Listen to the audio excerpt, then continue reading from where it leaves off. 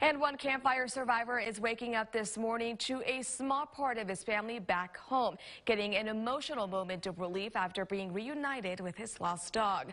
Michael Frey thought his dog Maggie had been killed in the destructive campfire. On Wednesday, Frey, Taxi, and Maggie were reunited at Animal Care and Control in San Francisco. And the whole moment was caught on camera. Frey says Taxi was with him the morning the fire started. He asked a neighbor to break into his home to rescue her, but she had already taken off. After the flames leveled his neighborhood, a police officer found the 12-year-old dog safe in a cemetery. Glad that she's still alive and she didn't get hurt, because she had the sense where to go where it's safe, and because everything around her was burning. Good girl. Frey left Animal Care and Control with dog beds, toys, gas money, and his family. Animal Care and Control in San Francisco took in 9 other campfire dogs. They're hoping for additional reunions.